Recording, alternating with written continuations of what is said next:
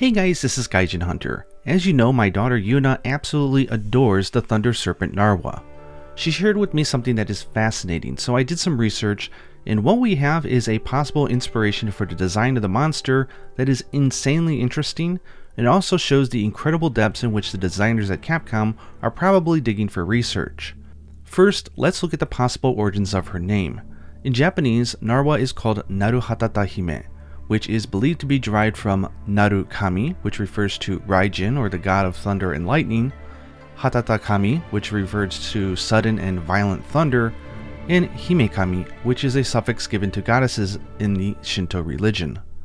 This also makes tons of sense considering wind serpent Ibushi is called Ibushi Maki Hiko in Japanese, and its likely origins are Ibuki for the breath of wind, Shimaki, which means violent winds, and Hikokami, which is a suffix given to male deities, specifically those that are a spouse of a female deity as well.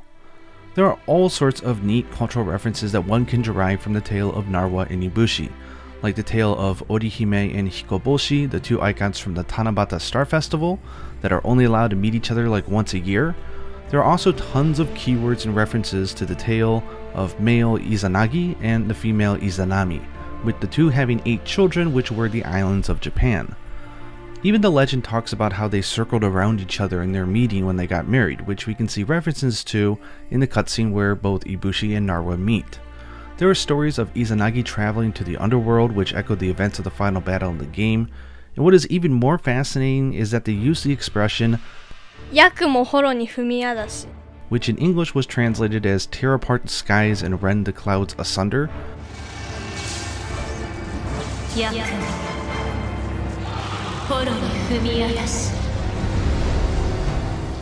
And while Yakumo only refers to clouds that are layered, Yakumo Mura is also the place near the location believed to be the burial site for Izanami.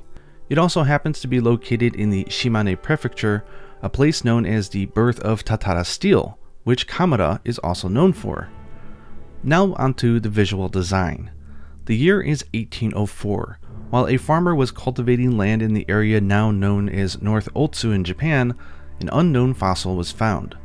This was presented to the 10th daimyo of the domain named Yasusada Honda, who then consulted Confucian scholars, and they determined that it was the fossil from a dragon. Yasusada commissioned the artist to draw the beast, and the farmer who found it was given the family name of Ryu, meaning dragon. A small shrine was also erected at the spot as well, called the Fukuryushi. Now, take a look at this image. Does it not bear the resemblance to thunder serpent Narwa? Now, the fossil was eventually determined, of course, by German geologist Heinrich Edmund Naumann, sorry if I butchered the name, to be the lower jaw of a Stegodon orientalis, an ancient-like elephant beast that lived around 500,000 years ago. The descendants of the farmer who found the fossil still carry the family name of Ryu, and after 200 years of careful preservation, Ikuko Ryu, which is one of the descendants, donated the scrolls that were bestowed upon the family for the discovery to the local history museum, where they've now been designated by the government as intangible cultural assets. The fossils apparently can be found on display at the National Museum of Nature and Science in Japan, which I might actually go and see. Anyways, you can see that the team has put in a lot of effort to reference specifically Japanese mythology and have pulled tons of keywords from different aspects to create this monster. As a fan of both Narwa and Japanese culture, I find this stuff endlessly fascinating, and I thought you might enjoy to know a little bit about it as well. Hope you enjoyed this video, and until next time, happy hunting!